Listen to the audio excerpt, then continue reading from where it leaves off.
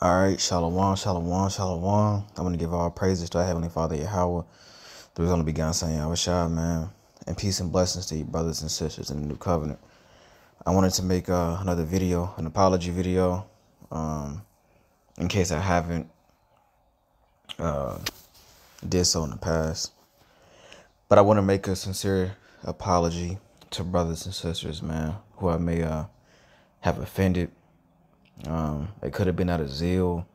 To be honest with you, beloved ones, man, out of the spirit of 1 Corinthians 13, I was offended by a lot of comments, and I felt like brothers and sisters were trying to keep me, or trying to hinder me and hide my talent. And so if I offended any sincere brother or sister, hopefully not a little one, I just want to say on record that I apologized from the heart, man.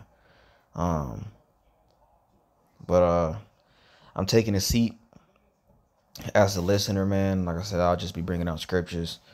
Whoever hears it. So Lord willing, beloveds, get edified more and more, brothers and sisters, man. But again, I apologize when I so-called cuss and get mad, man. It's out of love, bro. I'm not this hateful person. I'm not this angry individual, you know what I mean? So if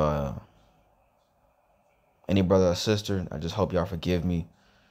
All right. And I just hope that y'all still have love for me, man. Cause I know a lot of y'all, trust me, we keep it transparent over here.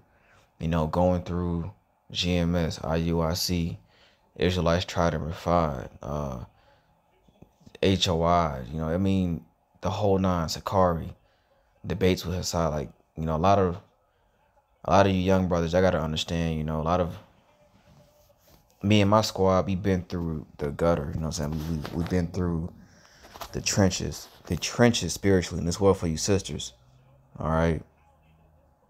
As we all have.